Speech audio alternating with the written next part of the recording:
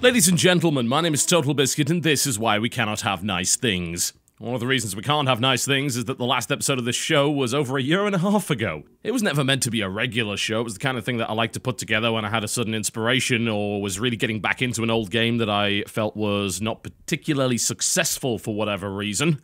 But I think with the release of the new Dungeon Keeper, there's certainly a cause for this video. I've told the story about the original Dungeon Keeper several times, in fact, and I even have the evidence to prove it sitting on my shelf, a Canadian copy of the original Dungeon Keeper with the original sticker that says, "For sale in Canada only, age 17+. It was a game that I picked up when my orchestra, I wouldn't even call it an orchestra, a military band that I was a part of when I was about 12 or 13. Military-style band. I wasn't in the actual military at 12, that would be a tad silly. Britain is a dark and grim place, but it's not quite that dark and grim. We went to Canada on tour. We played several concert dates. It was a really good time. It was my first time out of the country, as it turned out. And I was able to have one free day while I was there, and we went to the Canadian Mall, because honestly, we'd really never seen anything like that, so we did a little bit of shopping here and there, and I went into an electronics boutique, and I got one of my older friends to purchase me a copy of Dungeon Keeper, because I saw this thing in a PC Gamer magazine back then, and I was absolutely blown away by the notion. It's good to be bad. There weren't all that many games that allowed you to play the bad guy back then, and it was also by a company that I was reasonably familiar with. I recognized that Bullfrog logo because I'd seen it on a game called Populous, of course by Peter Molyneux, the classic God game that I played a reasonable port of on my computer at the time, which was a RISC-OS Acorn A3020, which, if I recall correctly, had 2 megabytes of RAM. It was a very impressive beast indeed. And if I recall correctly, we even put a 100 megabyte hard drive in that thing, so it booted even faster than one might imagine. Once I got the game back to my house in merry old Spennymoor, which was where I lived at the time, I actually fell ill for a couple of days, and it wasn't really that bad. I think it was just a cold, but I'm also fairly sure I faked glandular fever to avoid going back to school so I could play Dungeon Keeper, at which point I smashed my way through the campaign. I played nothing but Dungeon Keeper. After I got the thing to run in the first place, I didn't even run it on a PC, I ran it basically on a PC emulation hardware card that was inside our RISC-OS machine at the time, but I got it to run. The music didn't work, but I got it to run, and I played the whole thing through, and it was a fantastic experience. The original Dungeon Keeper was met with significant acclaim. It was a game that EA released after Bullfrog really got their claws into them, and it's strange to even think that a developer can get their claws into a publisher at the time, but EA back then, a long time ago, took a few more risks. They were actually the reason the Populous got published in the first place.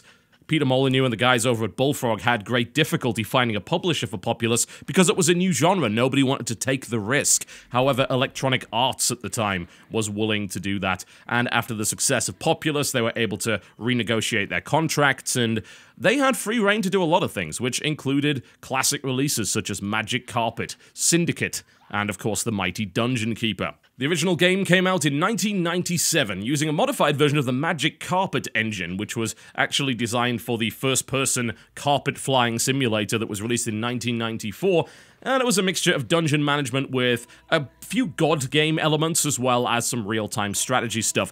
Unlike the more traditional real-time strategies at the time, which were things like, of course, Command & Conquer and Red Alert, it was a little more hands-off. You couldn't directly control your creatures outside of a possession spell, which allowed you to go inside the creature and fight from a first-person perspective, which was incredibly unique at the time and, well, still is to this very day. But more often than not, the best you could do is pick up your creatures and drop them near a fight and then hope for the best. It was about getting the right composition of creatures and training them up to the appropriate levels, as well as setting up devious traps and obstacles within your dungeon to weaken the invading heroes before finishing them off with your evil forces. It was quite the heady mixture, and it came along to great acclaim, and rightfully so. It was Peter Molyneux's final project before he left Bullfrog in order to found Lionhead, where he went on several years later to release the game Black and White. It's relatively fair to say, I think, that no game that Peter Molyneux developed after Dungeon Keeper could quite live up to that. Dungeon Keeper was a dark and gloomy masterpiece with excellent strategy elements and an extremely enjoyable and varied campaign, which was only amplified by the release of the Deeper Dungeons expansion pack in 1997. Yes, you didn't mishear me. I did in fact say 1997, November the 30th to be exact. Back then, it was acceptable to release an expansion pack for a game a mere few months after the release of the original game. This is the kind of thing that still happens, of course, with the release of modern-day DLC. However, the 4 maps given to you in a Call of Duty map pack don't exactly live up to the 15 excellent levels and AI improvements that came along with the deeper dungeons. And so Bullfrog had a real hit on their hands, a cult classic, and after the development of Theme Hospital and Populous the Beginning, they went on to develop Dungeon Keeper 2, which will be the main subject of today's video, a game that was released 2 years later, in June of 1999. This version received great acclaim for its twisted visuals, converting the sprites of the original to fully realized 3D polygon models. It also added a My Pet Dungeon mode, which was something of a sandbox, allowing you to create the ideal dungeon and all manner of different scenarios for yourself without having to worry about the pressure of the campaign missions. There were also numerous changes to the game that Bullfrog felt actually made it better and improved it from the original. However, not everybody agreed.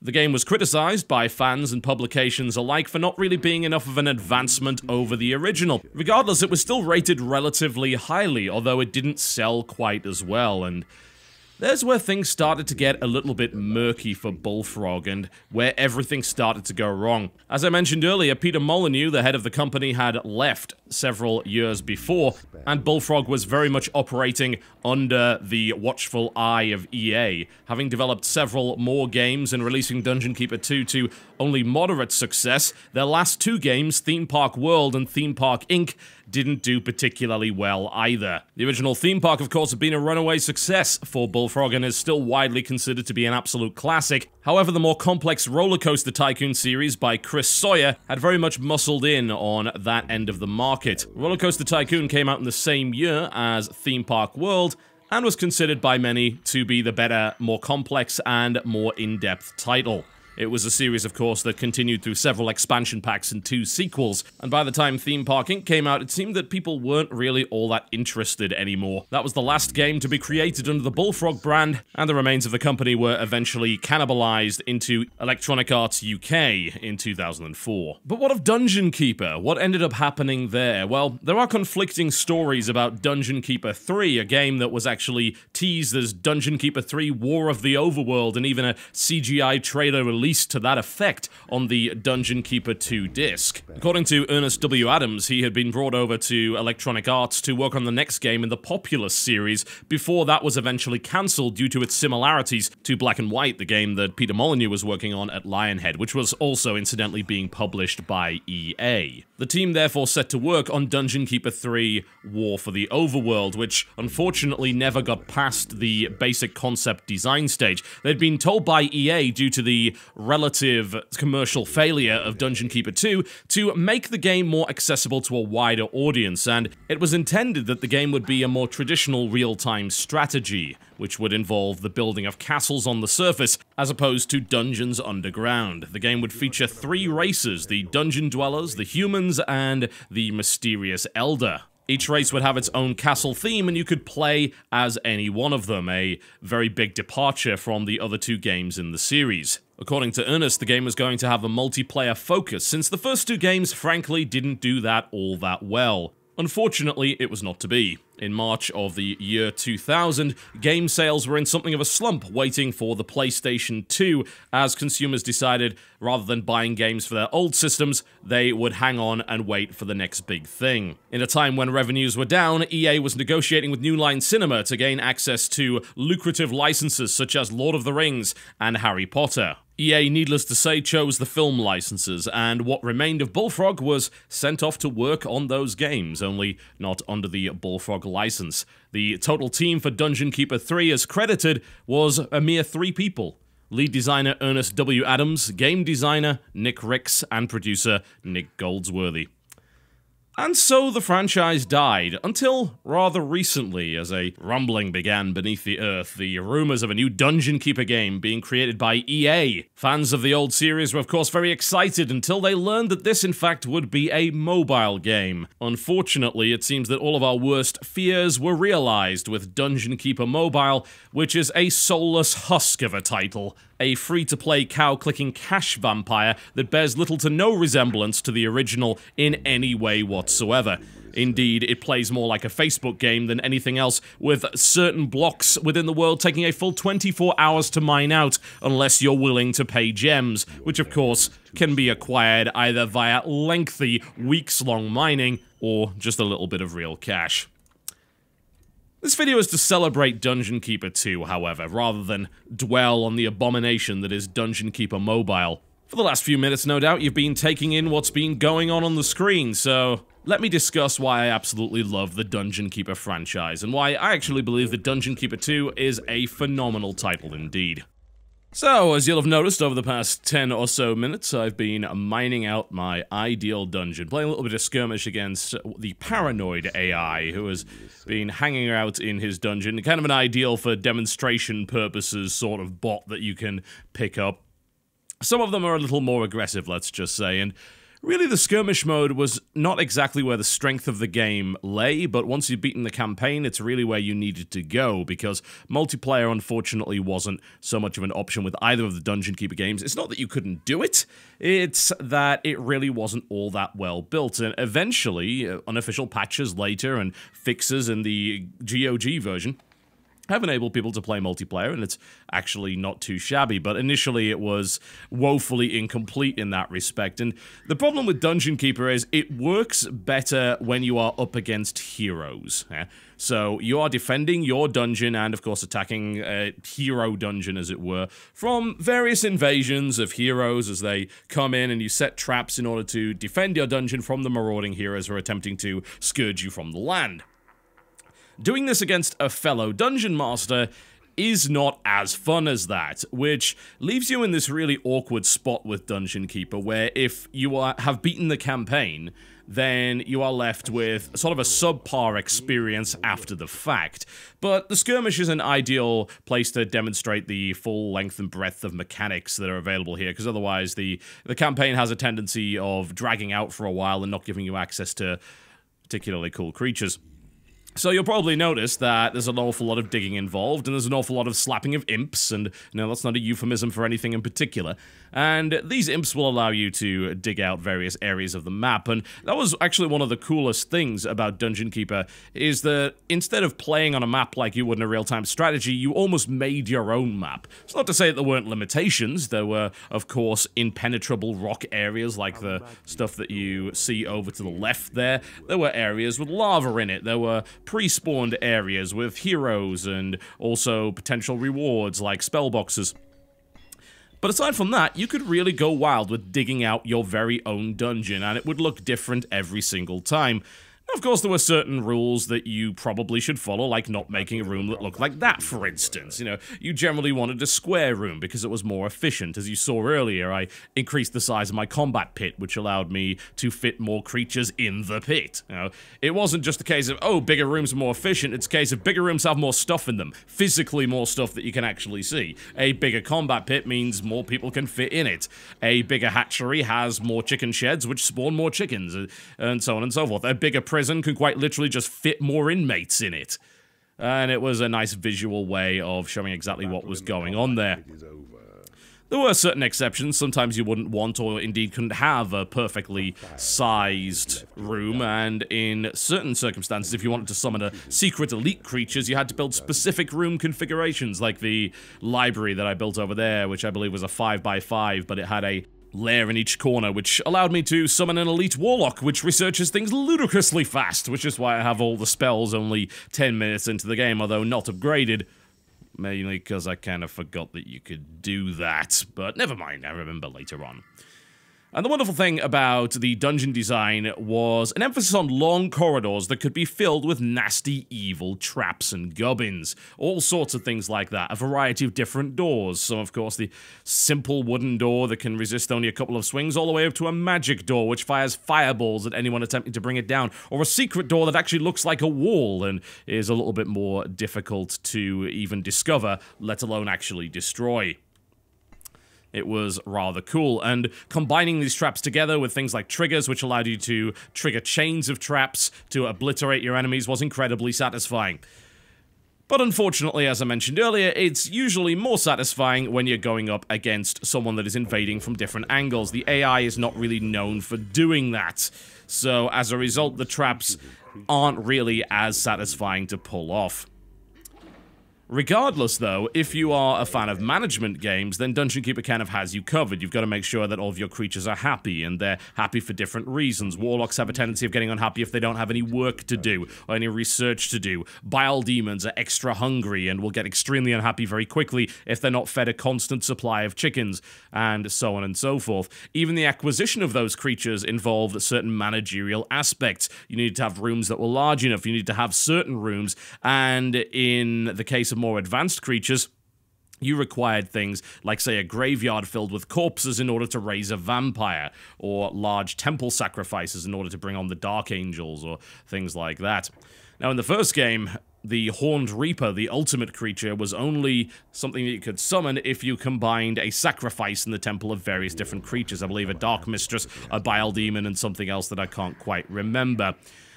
In Dungeon Keeper 2, they decided to make the Horned Reaper a spell, and that was actually a complaint that many fans of the original brought up, saying, you know what, making the Horned Reaper a spell kind of ruined it.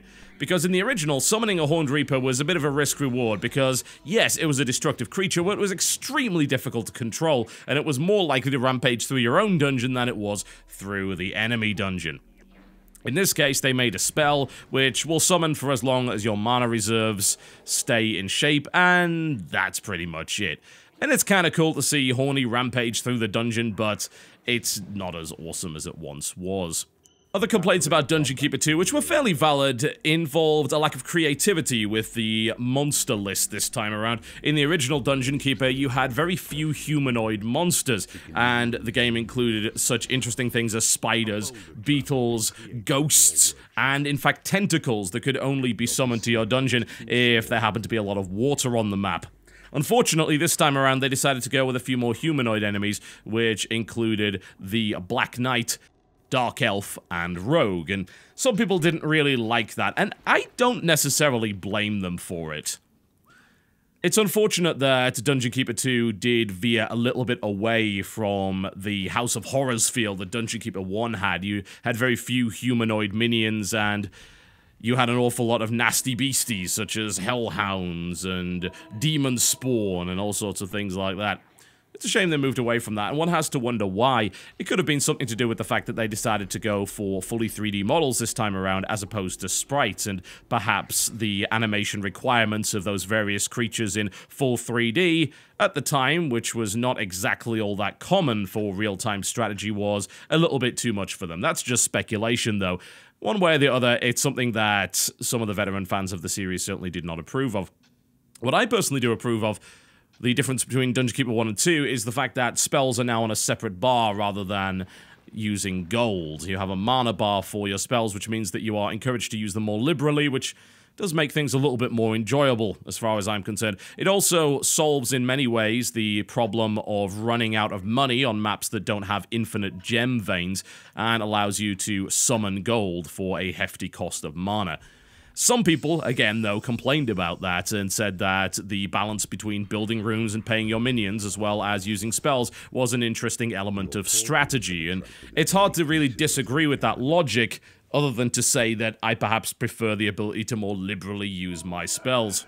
The game also featured a bunch of minor improvements and balances from the original, including the idea that you can store gold at your dungeon heart, at least a limited amount of it, which prevented problems like not being able to build a treasury because you can't store gold, but the treasury costs gold, which you can't store, so you can't buy it, and you can certainly see the problem with that. And also the fact that when you drop creatures onto the map, they are now stunned momentarily to prevent you from just picking up all your creatures and dumping them on top of a fight.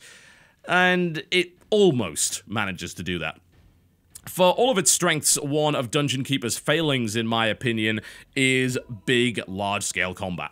Because, frankly, it is more of a god game than an RTS, meaning that you do not have direct control of your minions. You can possess a minion, which is a rather fantastic little innovation, which allows you to actually see from a first-person perspective, going into the eyes of one of your minions and being able to use his combat abilities. This also meant that the minion was a lot stronger.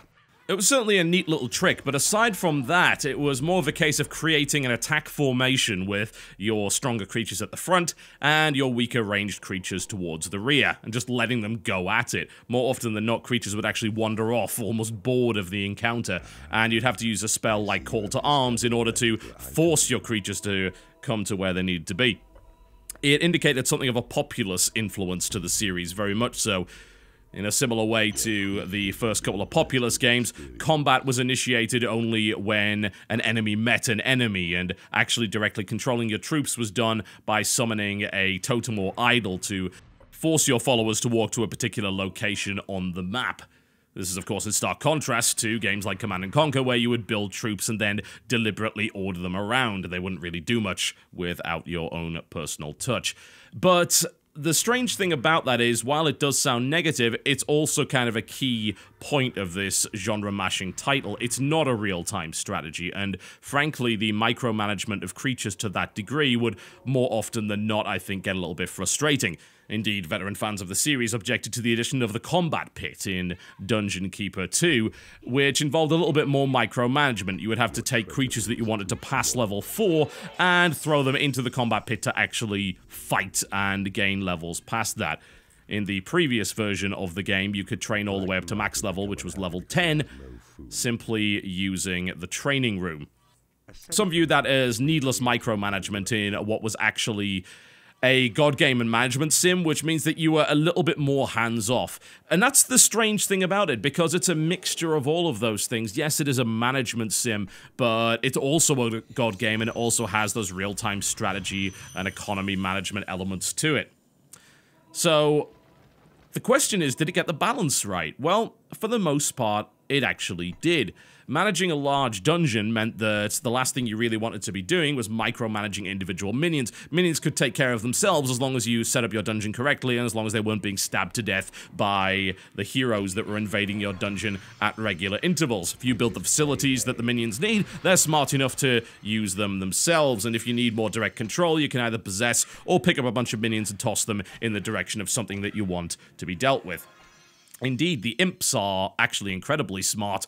Compare them to a game like Rimmed Capsule, whereby the minions do rather silly things and take suboptimal paths to their objectives. The imps more often than not prioritize their tasks very well. If you dropped an imp near or on top of a knocked out creature that was about to die, it would grab the creature and drag it back to its lair to recover, and it would do so very reliably. Imps would automatically run away if attacked, meaning that you didn't have to babysit them all the time, and more often than not, they would actually perform their tasks at the right kind of speed so that you wouldn't end up getting frustrated. If you compare it to other games where minions have to do your bidding in some way, such as, say, Tropico, the imps are incredibly hard workers, and you can encourage them to work a little bit harder with a slap, which you could do directly. Just a little kind of micro element that they put into the game to give you that optional level of engagement if you so desire to use it, which would speed things up a little bit. So you were never at any point sitting around wondering what to do. You could always build more stuff, you could always meddle somewhere, get into a fight, dig out a new tunnel, and there really wasn't an awful lot of downtime in Dungeon Keeper, and that's quite impressive because management games more often than not have you waiting for something. Not really the case with Dungeon Keeper, honestly. You don't really have to wait. Rooms are constructed pretty much instantly. Traps do take some time to build, but you can increase the building time by making a more efficient workshop and attracting more creatures such as trolls and bile demons that are good at building things within that workshop. If you want to accelerate the rate at which someone is doing something, stick one of their friends in a torture chamber, and that will give you a 25% boost in speed to whatever activities happen to be going on. Oh, of course, you can just give them a copious slap. Not something you really want to overdo because they get very upset and then they will eventually leave your dungeon. Even the imps in Dungeon Keeper 2 will actually level up as they do particular tasks, which is an extremely useful feature that wasn't really present in Dungeon Keeper 1, where every creature had to be trained. In this case, you can have creatures like imps actually level up by mining and reinforcing rooms, which means that you don't have to try and train imps and do all sorts of nonsense like that. Imps will also learn some spells as they level up, allowing them to perform their tasks more efficiently. Particularly in the campaign, it was obvious that the pacing was just absolutely spot on. In the campaign, you're always waiting for the next wave of heroes to come in, and you're frantically building up in order to repulse the next wave of attacks, and also trying to dig out to find the base of your opponents in order to destroy them before they get too powerful. You always felt like you were on the clock, and as such you always had something to do. The level of income that you had coming in was just about right. You could store a lot of gold in order to build a lot of stuff at once. Overall, the economic management, even though you're really only managing a single major resource, was absolutely fantastic. It's also important to note just how strong both the visuals and the humor were in Dungeon Keeper 2. While some people may say the humor was stronger in the original, there's still plenty of great one-liners from the absolutely fantastic narrator, as well as some really twisted visuals. I mean, surprisingly enough, the visuals of this game stand up fairly well, and you don't generally expect one of the earlier 3D titles to do that. The reason it manages to do it is because it sticks to this very interesting art style where things are warped and deformed, and as a direct result, funnily enough, it actually looks pretty good. The lighting effects in play are certainly basic, but they're effective, and they really help to accentuate the dark and dingy atmosphere that's going on, and everything feels just a little bit wrong. And that's a wonderful little piece of art direction as far as I'm concerned. It looks very unique. You don't find games that look like this. At the time, this game was absolutely gorgeous, one of the best-looking strategy games around. I mean, consider the Command & Conquer title at the time was Tiberian Sun, released in the same year, and then compare the visuals of that to something like this, and this is pretty impressive for the time. Of course, the original game was confined to 4:3 resolution, but a little registry hack allowed me to play it in 1920 by 1080 with a couple of minor UI problems, such as all the tooltips on the options menu breaking and the actual cell tab down to the bottom left there next to the minimap being slightly out of alignment, meaning that you had to click to the right of it in order to actually do it. Aside from that, the UI works perfectly, and it does the job. You know, it's got the nice tabbed setup there, allowing you to switch between spells and minions and buildings at will, as well as grab a large number of minions from your minion list very, very quickly indeed. The fact of the matter is that, unfortunately, games like this are not the sort of things that we really see anymore, and I do believe that there is still a very large market for this kind of thing. The creation of devious traps, the idea of creating your own dungeon in real time, it is an attractive notion, and games like Mighty Quest for Epic Loot very much play on that, and really would not exist if Dungeon Keeper hadn't been as strong a title as it was. Even with the stripped-down mechanics of something like Mighty Quest and a lack of overall economic management and economy elements that really are more akin to a Facebook game than a full-priced PC release, you are still looking at a game that does have a fun element of dungeon design, as well as a variety of devious traps and minions that you can summon and improve. In fact, Dungeon Keeper spawned a variety of games, some of them very good, including 2001's Startopia, an absolutely fantastic title that, again, very much stands the test of time, asking you to create and manage a space station.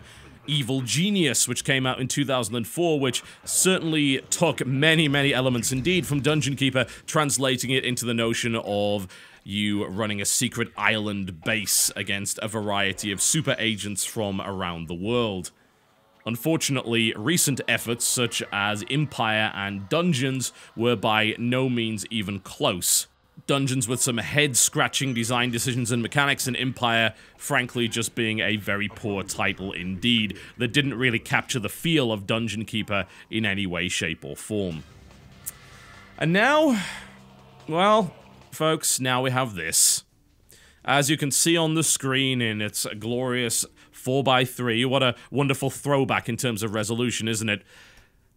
Dungeon Keeper Mobile, a recent free-to-play release by EA Mythic, which is nothing but a gigantic disappointment, something that takes an unholy dump upon the corpse of a venerated franchise. EA seems to have taken the series' tagline, "Evil is good," a little bit too literally, and perhaps they should be going for "Greed is good" instead, because this game barely even resembles the Dungeon Keepers of old.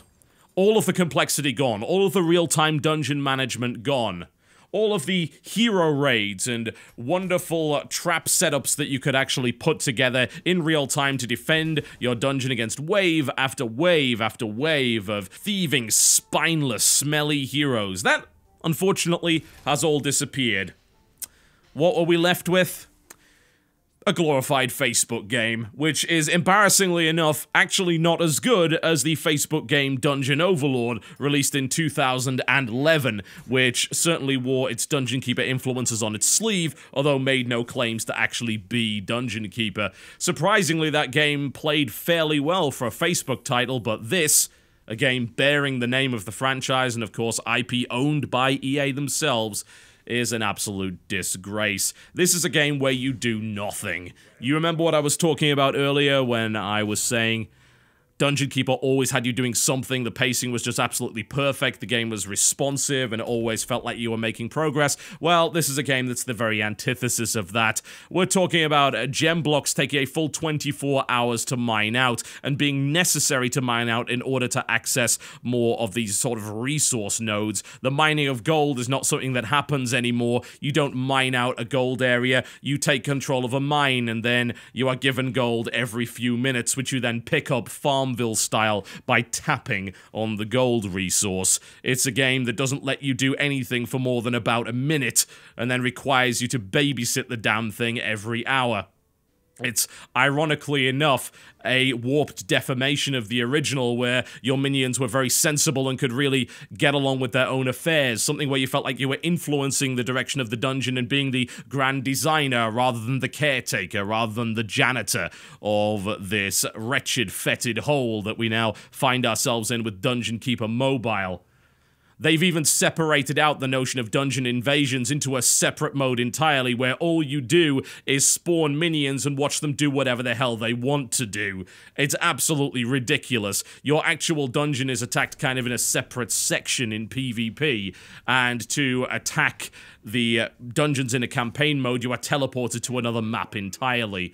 There's no design here. There's no ability to dig out your custom-sized rooms and place a series of devious traps. It is all dumbed down to the absolute bare minimum and loaded, I mean absolutely loaded with microtransactions. Every resource can be bought. There's a plus next to absolutely everything. Even imps cost so many in-game gems that you're better off actually buying them for real money. And do enjoy the notion of spending $5 on a virtual creature that might dig your stuff out a little bit quicker. What a disgrace this title is. What an absolute disgrace. The Horned Reaper is rolling in his grave. They didn't even get the original voice actor, so it's nothing but a pale imitation, which I think is rather suitable for this abomination of a title. Avoid at all costs, ladies and gentlemen. If you do wish to play Dungeon Keeper, both Dungeon Keeper Gold and Dungeon Keeper 2 are available on GOG. Where do we go from here? Where do we go from here? Is this yet again why we can't have nice things? Is this once great franchise simply bound to disappear into the mists of time and never grace our monitors again? Well...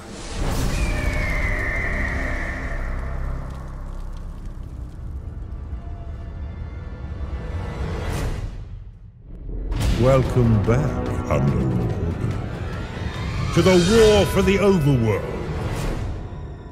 Thank you, TotalBiscuit. For a cynical Brit, you certainly are generous. Can we interest you in the Master Suite? Our last guest seems to have checked out early. We will call off the gargoyles, for now.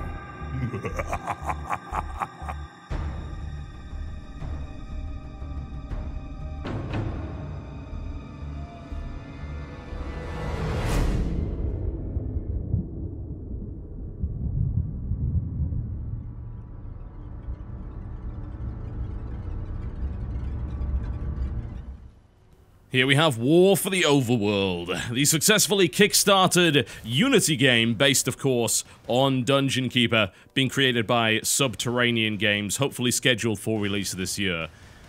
This is the beta version that is currently available on Steam, and my oh my has it come a long way since I first looked at it, and it is looking good. Not only is it looking good, but it's feeling good as well.